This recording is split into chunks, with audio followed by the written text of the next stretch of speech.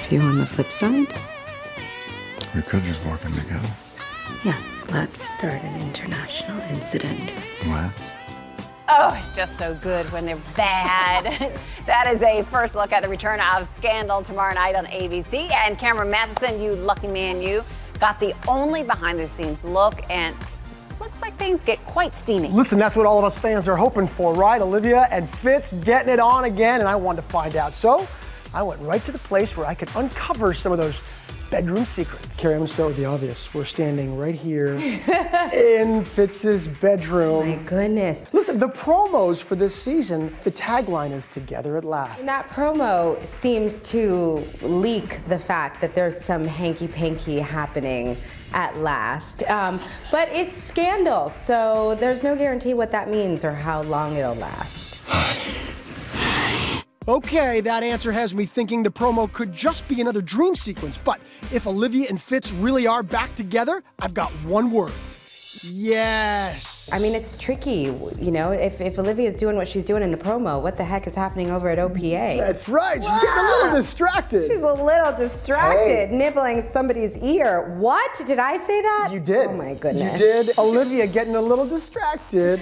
Understandably by Fitz's so. ear. Yeah, and maybe other parts of him. Parts. Oh my God, can we cut? This is getting really embarrassing. No, you kidding me? This is like gold for me. Yeah, these two have done it just about everywhere. And as a little gift, we broke down our faves. In the Oval, in the shower, in the electrical closet, in their dream home, in the kitchen, and of course, there's the hotel. So I worked on soap for many years and did like, I don't know how many thousand love scenes in the day. And you know, for those, I had my ways I kind of would prepare. Oh, what did you do? Well, push-ups? All the guys do push-ups all the time. I am so embarrassed. I never told anybody that, but now, yes, I would do. The guys always do like, push-ups before love scenes because they want, like, when they reach up to stroke your hair, they want their muscles bulging. And you're lying there, you're like, oh, look more jacked. Yeah. Meanwhile, by the way, it doesn't really make that much difference. Like but a few if it push-ups. makes you feel more confident, then so be it.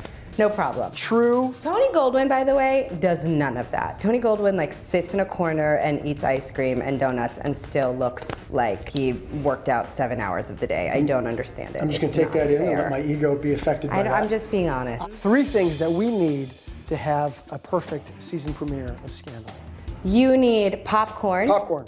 You need wine. Wine. You need, I'm gonna give you 5. Batteries in your remote control. Yes. Because you don't want to miss anything. You want to be able to pause. You don't want to have to get up. You need your social media open. Twitter open. Yes. And you should have something white. A white blanket, a white hat, some white tissues, maybe.